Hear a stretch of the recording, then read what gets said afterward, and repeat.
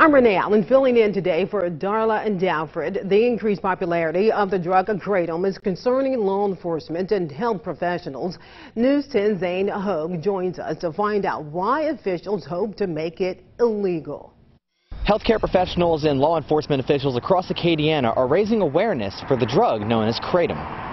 I went to a Sheriff Association meeting and training. The main subject we talked about was kratom is being transported to the United States. Kratom, a plant that grows in Southeast Asia, has presented many challenges to healthcare professionals.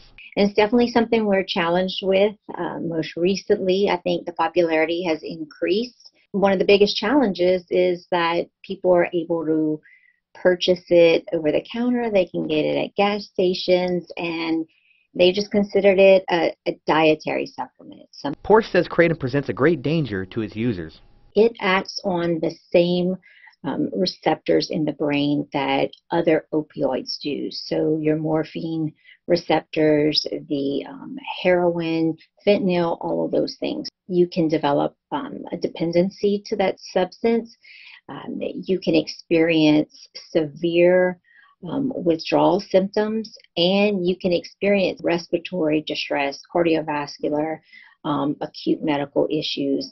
Medical issues that can lead to death from overdose. These health hazards are leading law enforcement to push for kratom to be illegal in Louisiana. The problem that I'll worry about is kratom, it will cause death. The DEA currently is trying to pass laws on the federal level to make it illegal to be brought into the United States.